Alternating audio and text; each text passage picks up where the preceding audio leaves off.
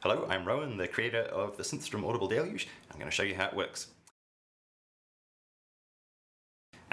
Primarily, Deluge is a piano roll style sequencer, which when you start it up and get a new song going, it shows you a blank track with time going horizontally and pitch going vertically. You can enter in some notes and play them. So it plays along left to right, and you can edit those notes as much as you like as it plays.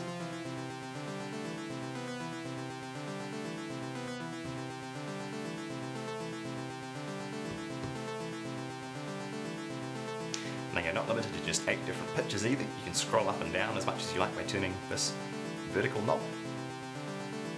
So you can have really a large working area. You can go all the way up, make some higher notes all the way up here, and the lower ones are still retained in memory.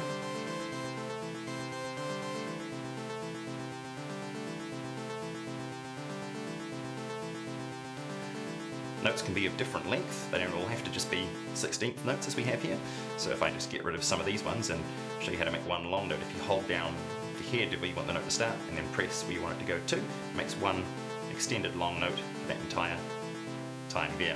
And the tail of the note is a slightly darker colour to show that that is one long note and not 4 short ones. The Deluge comes with a variety of different synth presets. You can flick through them just by turning this select knob here. I'll show you a few of the different ones.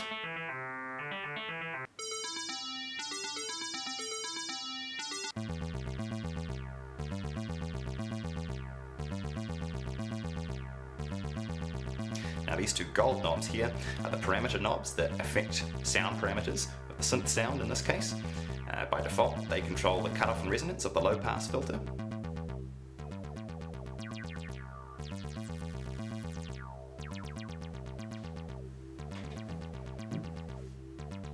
And their function is set by these buttons along here. Whichever one is lit is the current function. So this one being the cutoff and resonance one, we can change it to something else like the delay time and amount.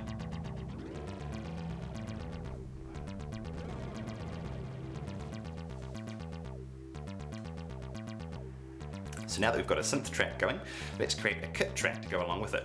If we jump out to Song View, which is a different view to this track view that we've been in this entire time, in Song View, the entire track is minimized down to just one row here, and we can go and create another track in any of these slots down here. So we just tap any pad on a new row to go into it and make a new track. By default, it's a synth track as well, but we can make it a kit track by pressing the kit button. It loads some drum samples off the SD card. Deluge comes with a range of different pre-made drum kits. This is just the basic 808 kit. Now each row corresponds to a different drum sound, so you can sequence a beat, much like we did with the synth in the other track, which you can still hear playing in the background.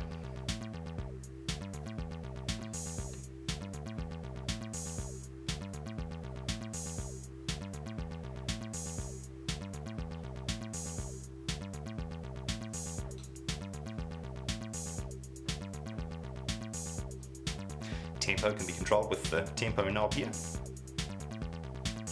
It goes up in sort of standard metronome increments by default, or if you hold it down and turn it, you can do individual BPM changes.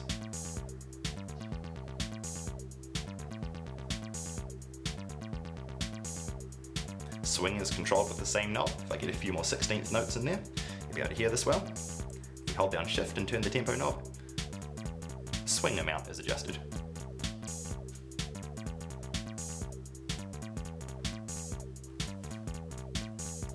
Swing back the other way as well.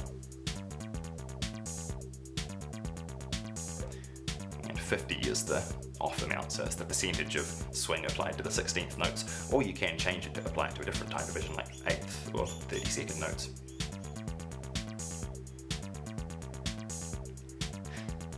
Now these pads over on the right here are the audition pads that let you hear a sound live as you play it.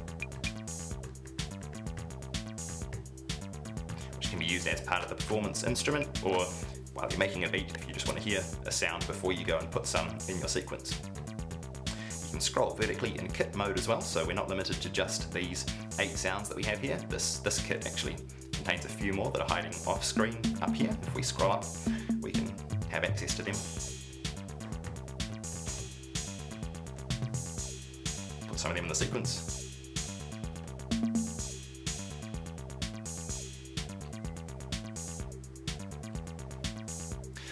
show you horizontal zooming and scrolling. So we've been looking at 16th notes this whole time.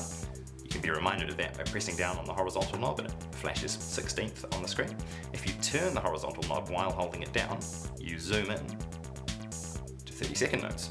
So everything just extended this way. Half the sequence is now off screen to the right. So we're just looking at a zoomed in version of the first half of the sequence that we just made.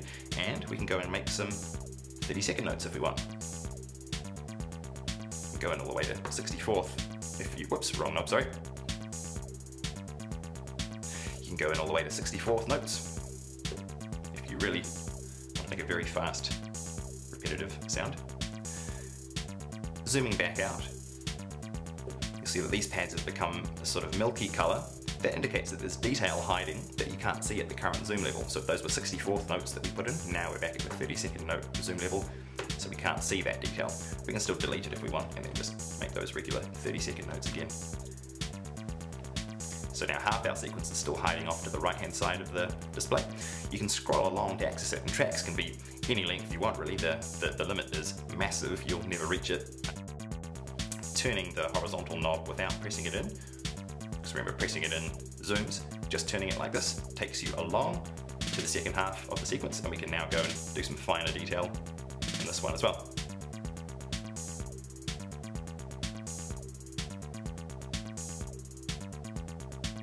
A range of different kit presets can be flipped through just by turning the select knob like we did for the synth presets.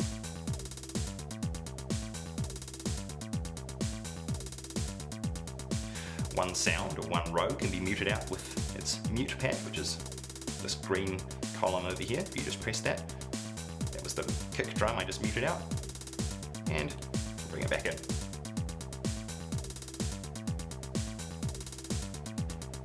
Velocity can be edited for individual notes as well. If I make, say, a few more snares over here, if we hold one down and turn this knob, the right hand two columns of pads become a velocity level indicator for that note. So you can sort of hear that second snare hit comes quieter. Velocity is patched to volume by default, but that can be changed. I'll show you how a little bit later on.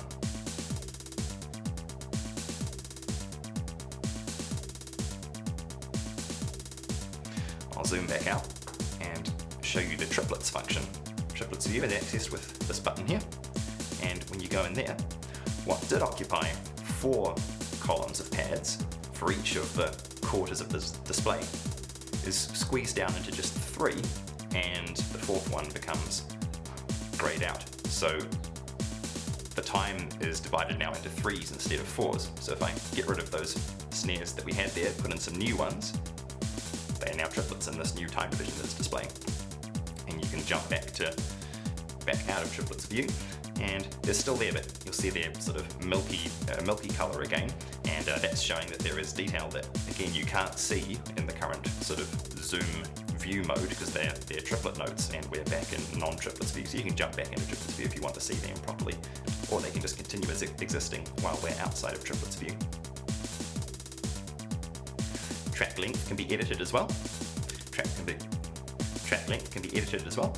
Tracks can be as long as you like, basically.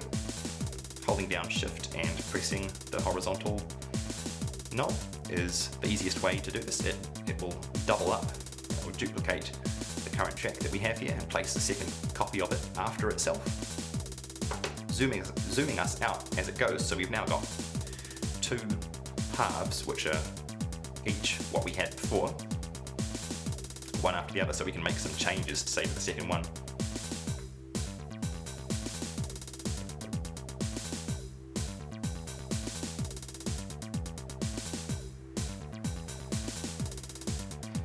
We can double that again, if you like.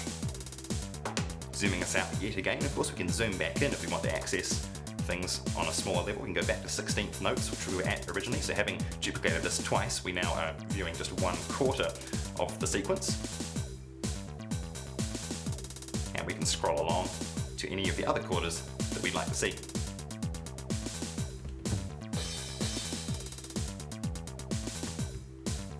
Just put some more sounds over here to indicate that it's different from the other ones.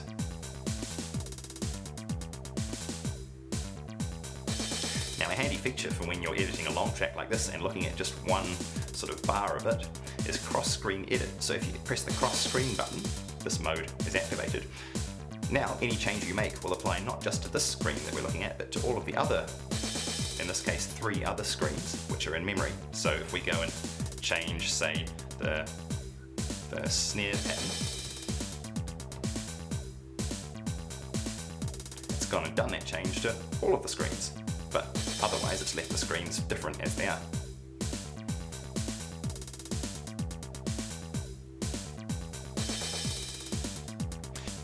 So making the track shorter again is done by holding down Shift and turning the horizontal knob. You'll see the rows are sort of getting chopped off there to the right. Columns. As soon as we get down to halfway, it zooms us in, so we're now back looking at 8th notes, seeing the still kind of long sequence. Let's shorten it some more. Things can be left irregular lengths. It's zoomed us in there again to 16th notes. If we chop off, say, the last 2 16th notes, the kit track is now just 7 beats long, 7 8th notes long. But the synth track is still the whole bar long, and you can hear that they're now drifting out of phase with each other as they continue to play.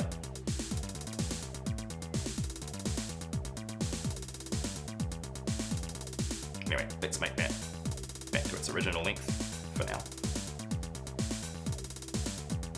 You can also record notes by going into record mode here. Now the audition pads on the right, anytime you play them, will place notes on the piano roll sequence. That one sounds crap actually, I'll get rid of those. What would be a better sound? Scroll up some more. Okay. It quantizes to the current zoom level, so if we were to zoom in even more, say the 30-second notes, I don't know if I can even hit them that fast. Kind of could get some 30-second notes there.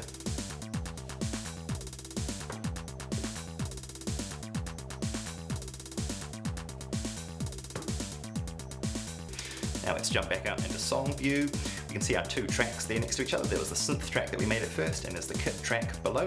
The colours are actually completely arbitrary. We could make the individual tracks any colour we want, which is handy because then you can tell them apart while you're in song view. Oops, just realised I'm still in record view. Record mode, I'll jump out of that. If we go back into the top track, which is that synth bass line, I'll show you how to change the colour. If you hold down Shift and turn this knob, you can cycle through the entire colour spectrum and make it any colour you like. So that then when you jump back into song view, it remains that colour. Talk about scales.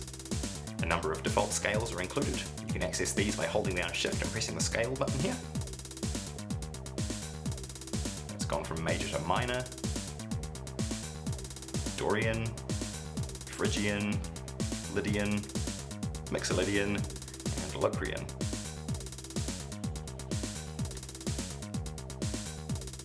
You can also jump out of scale mode entirely if you just press the scale button without holding Shift. And we're now seeing the individual semitones. You see those notes that are moved up there. You can, of course, still scroll up if you want to see them. So you can now do some really weird stuff.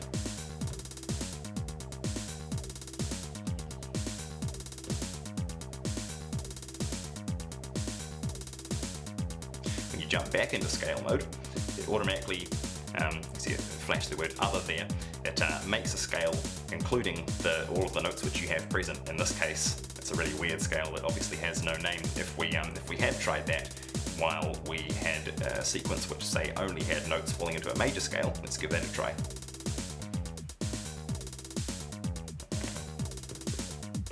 Delete all of these notes, just make something falling into, say, a major scale.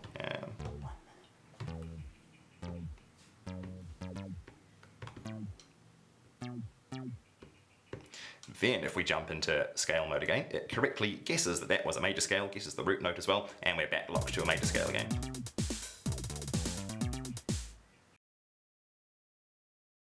I'm going to show you keyboard mode now, which is a different view from the track sequence view that we've been dealing with so far. So if you press the keyboard button here, the entire grid of pads becomes a two-dimensional playable keyboard instrument. So pitch goes from left to right in semitones chromatically, and going up it goes in fourths. So this is similar to a guitar fretboard in standard tuning, except for that one interval on guitar fretboards that is a major third. So you can get your normal guitar sort of power chord formations, and any chord formation that you do will work anywhere around the two-dimensional area, so you can sort of reuse the same pattern. So like a minor third, you can do, sorry, major third, you can do anywhere.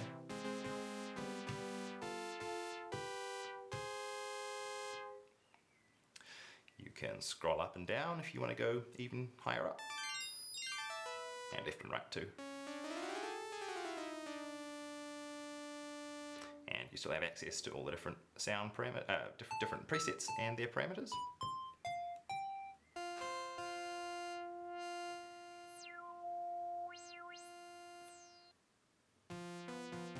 You can also record from keyboard mode onto the track which still exists in the background. If we say turn on the metronome so that we can hear, since there's no beat going anymore, go into record mode.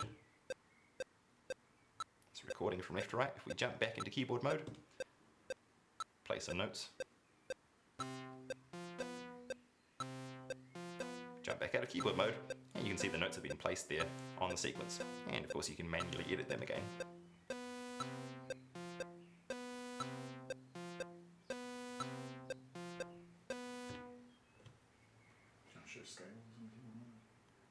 I showed scales before.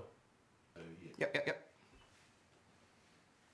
If you're wondering about the colours in keyboard mode, the root note of the current scale is highlighted most brightly, and the other notes of the current scale are highlighted more dimly. So long as you play notes that are highlighted, it's guaranteed to sound fairly good.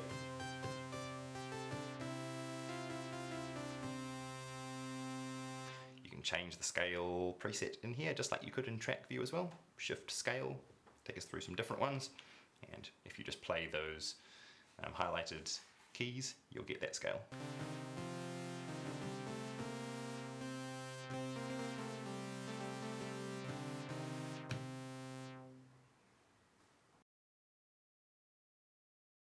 I'm back in song view now with two different tracks. You can hear them. There's the bass line down the bottom there, red one, and basic beat up there.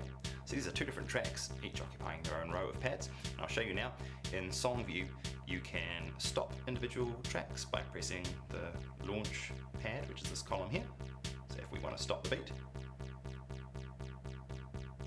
start it again, or the bass line.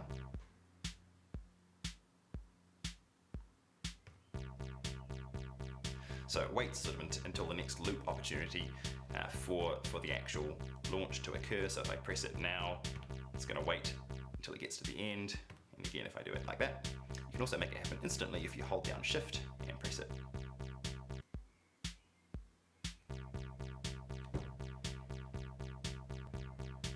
Now I'll show you how to clone a track, which is really easy. You just hold down any pad on it and then press one on the new row where you want the new track to go. So that's cloned our bass line there. Now you notice the new one is not playing, the old one still is. Let's go into the new one, which is not currently playing, and change some of those notes. Let's change all of those notes to make a completely different bass note. Now this track isn't playing right now, but if we jump back out into song view, we can choose to play that one instead of the original one. And go back to the old one. So because those two tracks have the same instrument, the same synth preset I mean, because they were cloned from each other, only one of them will play at once. So anytime you switch to a different one, the old one stops. So this is handy because it allows you to create sort of different, sort of change the bass line, for instance, occurring under a song, and you won't end up with two bass lines playing at once. Tracks can be reordered very easily. You just hold down on the one that you want to move, sort of hold it, and it will stay still as you scroll, basically. So I'm holding the red one still and scrolling the other tracks past it. And that's right, you can scroll in track view as well, so you're not actually limited to just 8 different tracks. You can scroll as far as you like. It limits it so you don't get too far away from the current tracks, but if I filled this up with tracks, I could just continue scrolling down, and the number of tracks that can exist is limited only by the RAM. You could easily have hundreds, if not thousands. Deleting a track is easy as well. If I say go and make a new track, just put some random notes in there, jump back out to song view, that's the one down the bottom there, just hold down shift and press it to delete it. Now I'm going to show you song sections, which is a feature that allows you to quickly launch multiple tracks at once. So I've shown you switching between the 2 different bass lines, which is one way to sort of do basic sections of a song, but let's get another synth part going.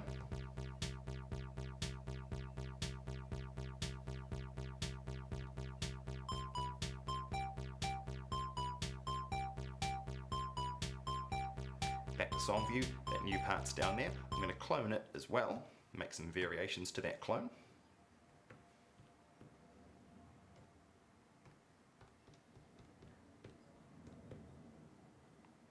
Back to song view, so we now have these 2 different variations on the green synth sort of lead part, and 2 variations on the bass line, the red part there. Now you'll see this rightmost column here, the section column when we're in song view. It's the audition column in track view, the section column in song view. The different colors here indicate the section that those tracks fall into. So there's two different sections indicated here. There's the blue section and the purple section. Now if I play, currently you'll see only the tracks in the blue section are playing, but if we press any of the purple pads, it will and then play all the purple pads.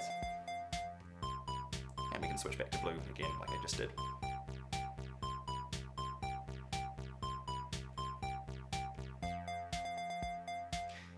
And even when tracks belong to sections like this, you still can manually just launch one track like that, even if it's in a different section to the one that is currently sort of mostly playing. Now, just like when you launch tracks individually, when you launch a new section, tracks which begin will cause any other track that was already playing that has the same synth or kit preset to stop playing. So when we switch again to the purple section, it stopped these 2, which shared that bass preset and synth lead preset. It left the kit track playing though, because so that was in the blue section, has the kit preset, and it's still playing despite me having launched the purple section. That's because there is no kit track in the purple section to sort of override that one and steal that sound, so to speak. If I go back to the blue section now, I'll show you that if I had in fact wanted to launch the purple section exclusively so that it would stop anything from the blue section unconditionally, you simply double tap it. And then we have just the purple section tracks playing, and the kit was not a part of that, so it stopped. The section of a track can be selected by holding down shift and pressing that section pad, and it will change colour between all the different currently present section options plus one more. So there's the purple and the blue, and then it gives us a third option, which is sort of an orangey yellow one in this case. If we were to clone, say, this track again, it gives us yet another option.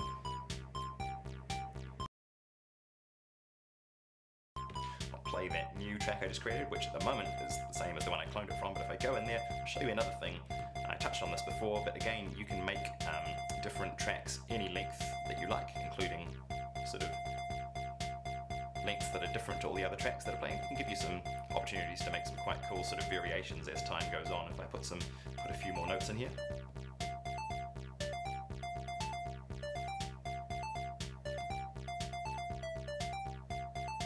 You can hear this track looping up after a much shorter amount of time, well, a bit shorter than all the other tracks. If we jump back to song view, you can see that these pads on the right here grayed out to show that this track is actually shorter than the other ones, and you can even see that it is playing at a different time if you follow those white flashes than the other tracks. So you can get some really interesting sort of almost polyrhythms going on with multiple tracks playing with different lengths like that.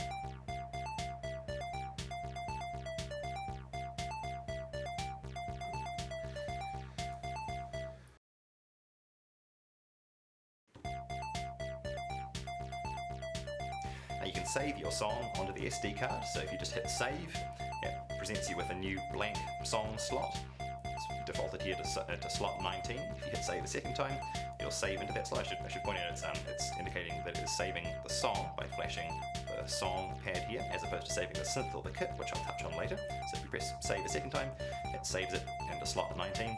If you go to save it a second time, maybe after you've made some more changes, it defaults to slot 19A, so it's actually giving you another sub-slot, so that you can save multiple variations on each number without having to worry about the numbers getting too big. So if we save into slot 19A, next time we go back in, it'll give us slot 19B, and so on and so forth.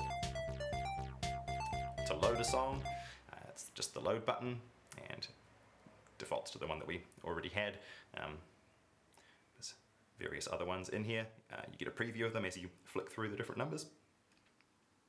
And then you just press load again when you're on the one that you want to load, and it loads back up. To make a new song, hold down shift and press load, and new is the shift function on the load button. It asks you to confirm, press load a second time, and we've got a new blank song.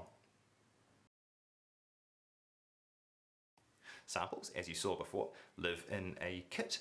So we're going to make a brand new kit. To make a new kit, as opposed to just going to a default kit, you hold down shift while pressing the kit button. And it has created us a brand new kit. It's taken us straight into the file browser, which I'll show you now. You probably heard that drum sound just there. It's given us a preview of the drum sound that we are currently sitting on in the file browser. I think I'm still in the 808 folder, so it's just defaulted into the folder of whatever sample it loaded last. You can scroll around effectively within the current folder by turning the select knob. So I'm scrolling through, I'm actually browsing WAV files sitting on the SD card. If you hit the back button, you jump out one folder level. So we were in the 808 folder. We can go down, go into any of the other folders we like.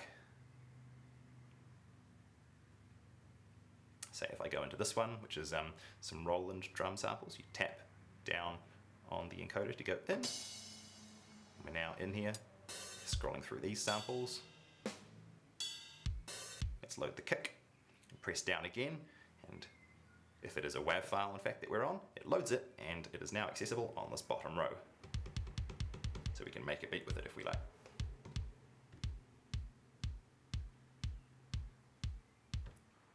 To load an additional sample, hold down the audition pad on an unoccupied row. You see that this row is unoccupied because its mute pad is not illuminated. Hold down the audition pad and press load. We go back into the file browser. We're in the same folder we were in before. We can select a different file to load. Let's load that snare.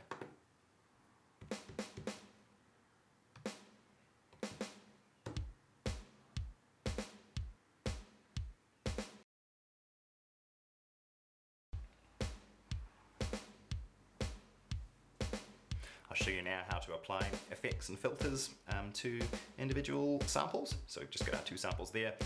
The currently selected sample is shown by having its audition pad illuminated. So the snare is currently selected, that's this one here. You can select a different one, it's just whichever one was auditioned most recently. So if we audition the kick, it becomes the selected one. If you want to select it silently, if you're in the middle of a performance and don't want to actually audition the sound, you just hold down shift and press whatever one you want to select. So we'll select the snare for now, and now the gold knobs here will affect it. So we can apply low pass filter to the snare, some delay, you can also change the sample pitch, which is under custom 1.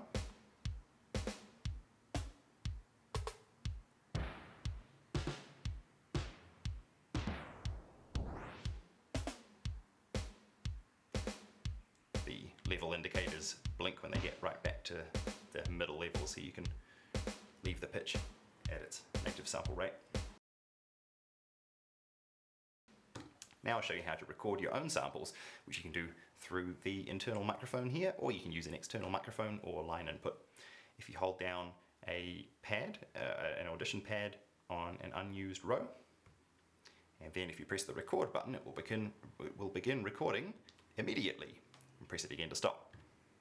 And then that sample has been recorded onto that row immediately. Press it again to stop. And you can now effect it and sequence it along with the other samples. If I do perhaps a slightly more percussive sound, hey, hey, you can now sequence that along with your other drum sounds there, and I'll show you a little bit later on how to trim the beginning of that so it would actually play as soon as I hit the pad. Now I showed you how to apply effects to individual samples, or drums in this case. You can also apply effects to an entire drum kit.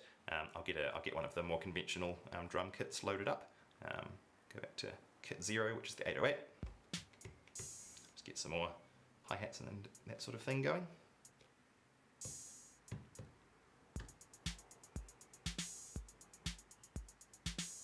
Now this Affect Entire button here, if you press that, it will affect the entire track. The Affect Entire button always applies to whichever thing is selected over here, so it can be either Affect Entire Track or Affect Entire Song if that was selected. Affect Entire Track, for now we can go and apply a low pass filter if we wanted to the entire track. All the samples together.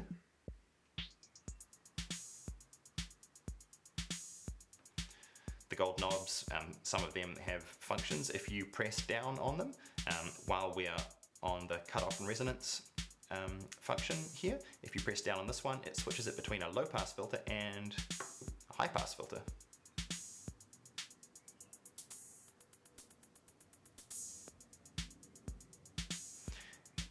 If you press it again, it goes into an equalizer mode where these two knobs become treble and bass.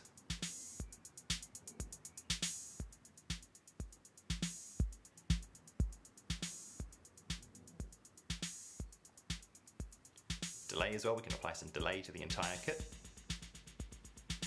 And this is another one where the the press down functions on the two knobs come into play. Pressing down on this one switches it between ping pong mode and normal mode. So the delay has just gone mono. If I press it again, it'll go back to the stereo ping pong mode. Pressing down on this one switches analog simulation on and off. That's pure digital delay there. Back to analog.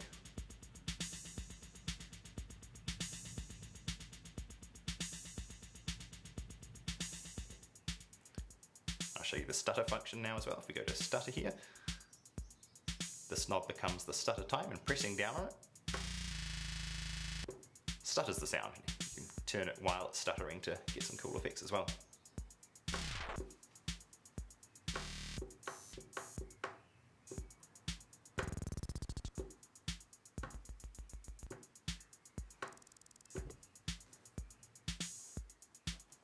Custom 2 and 3, sample rate reduction and bit crushing.